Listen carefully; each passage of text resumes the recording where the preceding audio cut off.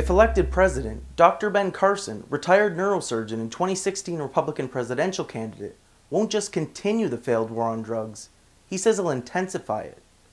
Of course, this isn't the first time Carson's proven that despite his soft-spoken demeanor and surgical expertise, he can still be as irrational as Donald Trump. Obamacare is really, I think, the worst thing that has happened in this nation since slavery.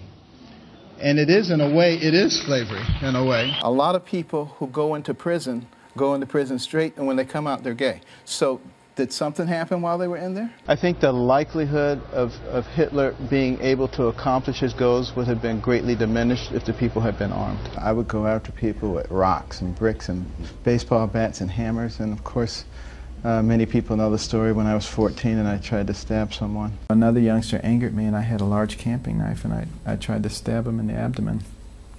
And fortunately he had on a large metal belt buckle under his clothing, and the knife blade struck with such force that it broke and he fled in terror. But I was more terrified as I recognized that I was trying to kill somebody over nothing. Last week, in an interview with Glenn Beck, Carson said he will absolutely continue the war on drugs if elected president. Not only that, but he will intensify the failed policies. When asked about cannabis legalization in particular, Carson simply said he disagrees with it. However, last year he explained his problems with the plant, saying, "I think medical use of marijuana in compassionate cases certainly has been proven to be useful, but recognize that marijuana is what's known as a gateway drug. It tends to be a starter drug for people who move on to heavier duty drugs. And I don't think this is something that we really want for our society. You know, we're gradually just removing all the barriers to hedonistic activity. We're changing so rapidly to a different type of society, and nobody is getting a chance to discuss it because it's taboo. It's politically incorrect. You're not supposed to talk about these things." Clearly, Carson is wrong. It is not taboo to be anti-cannabis. If it was, the plant would be legal.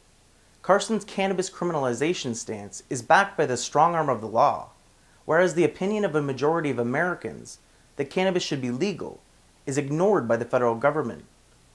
Furthermore, the number of films, TV shows, books, media reports, and debates about weed in recent years, by proponents and opponents alike, is only increasing. But more appalling is Carson's insistence that the government should be regulating personal happiness, or so-called hedonistic activity. Considering today's Republican Party is all about deregulation and small government, it's a curious position to hold.